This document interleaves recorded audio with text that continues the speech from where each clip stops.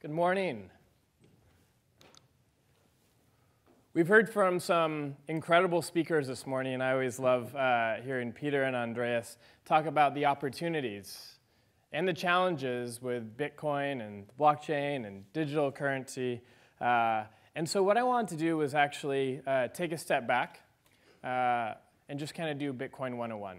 Make sure we understand the history of where it came from, how it works, why it's important, and then talk about why the MIT Media Lab is so excited about this opportunity. And Joey Ito, who's the head of the MIT Media Lab, has described it as one of the most transformative technologies in the next decade. So let's start in the fall of 2008.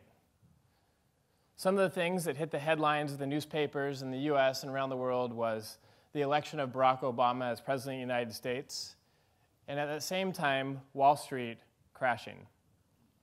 But what wasn't making headlines at that same time was the release of a white paper from Satoshi Nakamoto, who may be a person, maybe a group of people, unclear. But what's important to know is that this paper that was written, Bitcoin, a peer-to-peer electronic cash system, enabled a breakthrough that had never happened before. If you think about it, you look at the title, it kind of seems like it's not that important. We have PayPal or you have online banking, so what's the big deal about this peer-to-peer electronic cash system? And then you realize, oh wait, it's peer-to-peer. And what does that enable? Well, let's take a step back. What's something that we do every day on our phones? We take images, right? Take photos, send them to a friend if they're good, delete them if they're not, put them on Instagram, put them on Facebook, and you start to replicate them at very little cost. You start to get likes, and you share it around the world. I was in Japan yesterday, took a picture of Joey when we were at this event, sent it to him in the morning, so it would start to get replicated. And that's the beauty of digital, right? That you can take these images and automatically recreate them and share them anywhere at almost no cost. So let's take $1. Let's put it on our phone. Let's send it to 3 people, and then we've created $3, right? No, that's not how it works, right? So what Bitcoin and digital currencies do is if I have a dollar and I give you $1, it doesn't allow me to keep that dollar, which is an important distinction. So it eliminates the double spend. And that's the innovation that happened with that Bitcoin white paper, is that all of a sudden digital assets have ownership, and you can transfer the ownership. So if you think about Bitcoin digital currency, it's really the transfer of the ownership of assets digitally without a bank or other third party. But as we know, it's not just about money.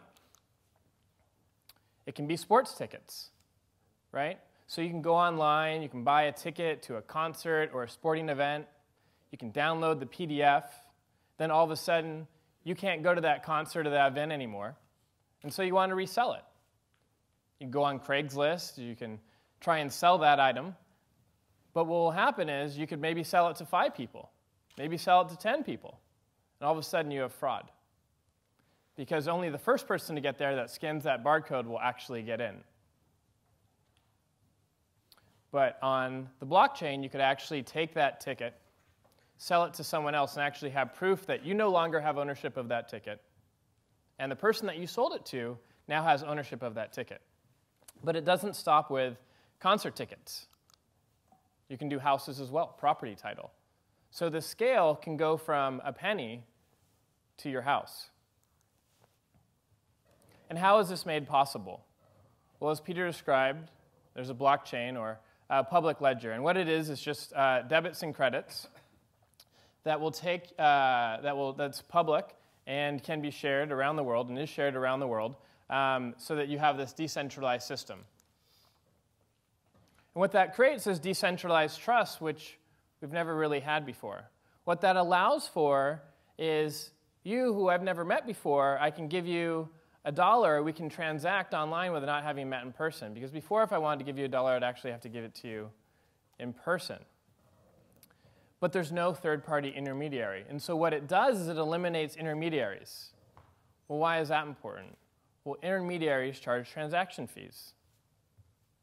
Right? Today, in 2015, I used to live in Nicaragua. I lived in Nicaragua for 7 years. Today, in 2015, I still can't use PayPal to send money to my friends down there. But I can send them Bitcoin instantly.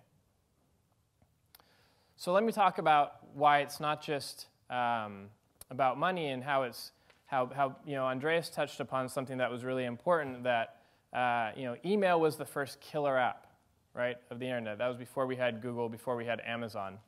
So we had the internet, which is TCP/IP, and then on top of that, we created other protocols. So we had HTTP, so you could do web browsing.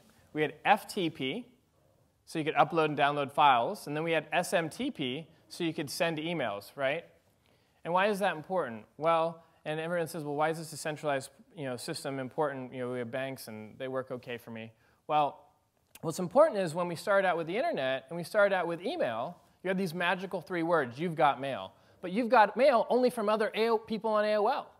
It wasn't until we had SMTP that we could start sending emails to other people on Hotmail, on CompuServe, on Gmail, et cetera. And that was important.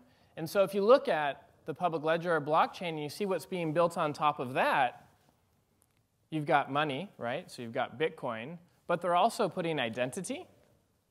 They're putting reputation.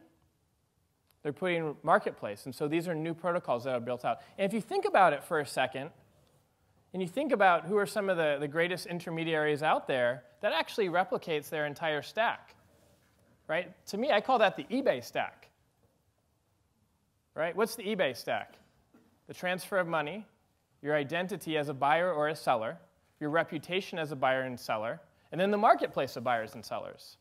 And so all of a sudden what's happening is you have these open protocols, so you're no longer stuck on eBay, so that you can transact with people outside of eBay. And if you think about it, everyone talks about Uber and Airbnb and Lyft and these other marketplaces of being incredibly disruptive to the traditional industries, but what will be interesting in the future is that if this open protocol actually disrupts the disruptors, because they're an intermediary as well. So what else does that allow? Well, for more than 5,000 years, civilizations around the world have been using stamps. In some countries, they use stamps to, they're made of wood. In some, they're made of stone, and others, they're made of rubber. But what they do is they authenticate that this document was approved by the government, or this document was signed by this company, et cetera.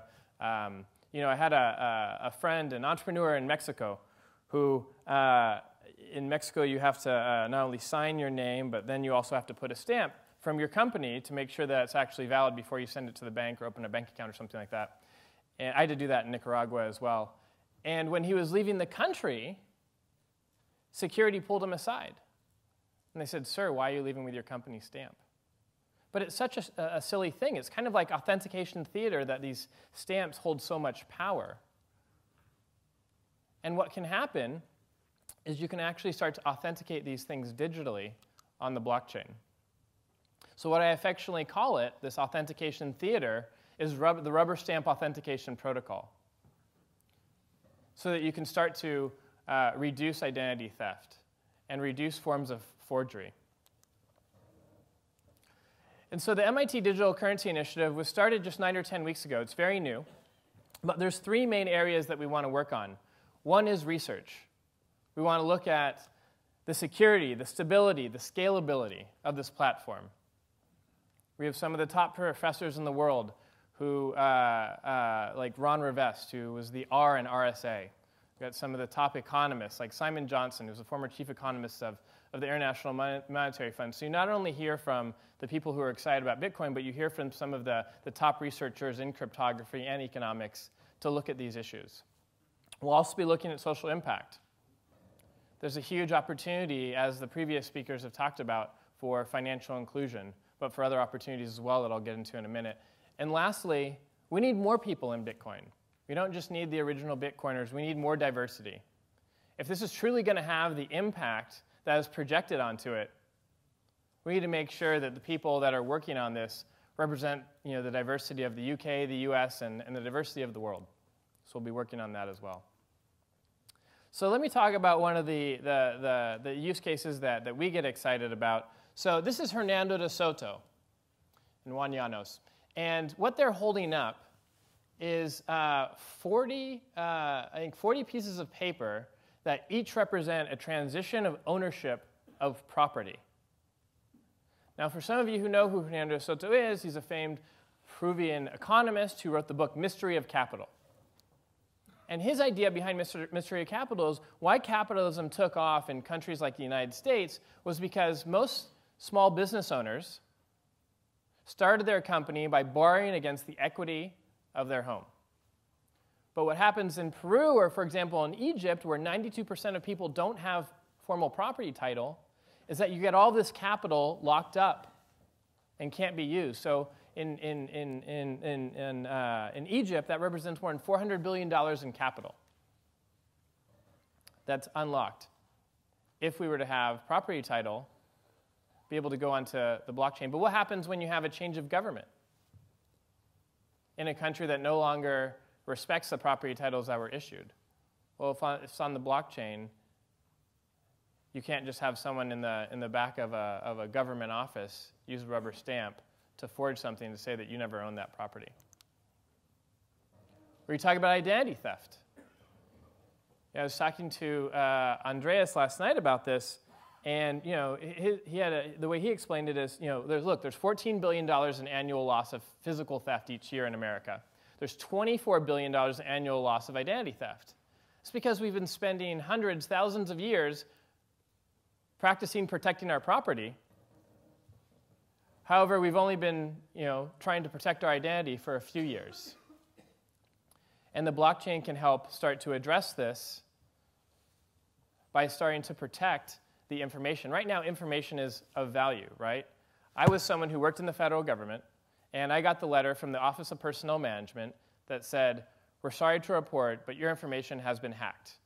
So now they have my entire job application, my past addresses, my full name, my social security number, my birth date, my parents' names, et cetera, et cetera. Basically, the answer to every question that you need to reset my password for anything, for a bank, for my email, et cetera. But why is that important? Why is information valuable?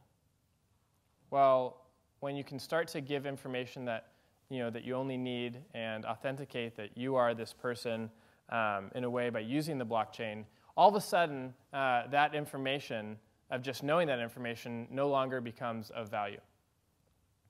Or financial inclusion. I was talking to a government who delivers social welfare. They deliver social welfare, and how they distribute it is actually in physical cash. Because a large percentage of the population, 25% of the population who receives this cash, they don't live within 20 miles of an ATM. And so they actually put the cash in. They actually sometimes even put it in a canoe. And they get it out there, but it's not just one canoe, it's two canoes, because the insurance company that insures the delivery of this money says that there can only be a certain amount of money that's being delivered in each of the canoes. And so what happens is they end up spending more money on the delivery of the cash than the cash that's delivered, right? And that's why people get excited about mobile money. But what happens is, we had a question earlier that said, well, how do we get people involved? Well, what happens when 25% of the country moves to mobile money, or what happens when they move to Bitcoin? Then all of a sudden, all the entrepreneurs in this audience can start to build out the financial services for the people who haven't had access to that before. So here's a really interesting example. During the protests in Kiev, you had protesters who were really smart, but they didn't have access to the donations they needed to continue their protests. So what they did is they took their QR code, which is just a representation of an address, kind of like an email address, so you could send money into their wallets. It started to go around and get viral on social media, and then the TV cameras started to pick it up as well. But what happened here is when your QR code goes viral, and they believe in your cause, people start to donate money, and instantly they had $15,000 in their wallet that they could use.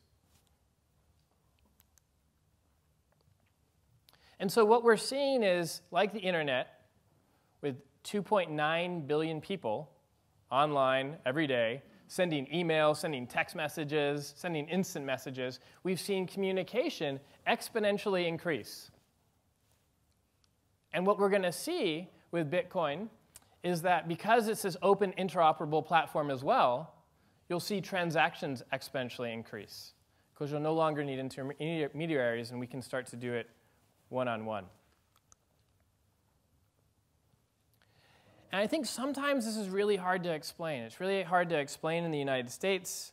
It's really hard to explain in the UK and other countries where we could go walk 100 meters and go find an ATM, go pull out some money, and we're good to go, right?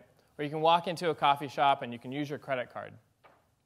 But a few months ago, I was in Iraq. I was giving a technical workshop, and at the end, I decided to say, well, why not? Why don't I just give a little quick impromptu workshop on Bitcoin? Kind of see what the reaction was. Thought maybe 5 people would show up. As you can see in the picture, more than 30 people showed up to learn about Bitcoin. These aren't people with strong technical backgrounds, but they instantly started downloading wallets. I gave them a few dollars here and there. They instantly started sending money back and forth to each other, and they instantly came up with ideas that I never could have imagined. I think what's going to be exciting is we're going to see a lot of the innovations that come along in Bitcoin, not from the UK and the US, but from developing nations where the financial infrastructure isn't as strong, and this comes out of a deep need. And so we're excited to help promote this, help support the community, help do the research that's needed as this nascent emerging technology starts to grow. And we're excited to work with you and start to address some of these social impact challenges as well. So there's my email. Feel free to email me. I'd love to talk to you. Thanks so much.